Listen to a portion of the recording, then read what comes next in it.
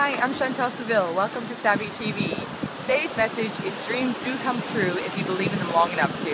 And this is my proof.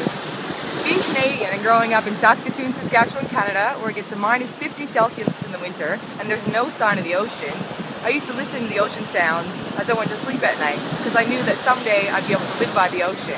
And today, here I am in Australia living by the ocean. So if you want your dream to come true, keep believing. And you can enjoy this too.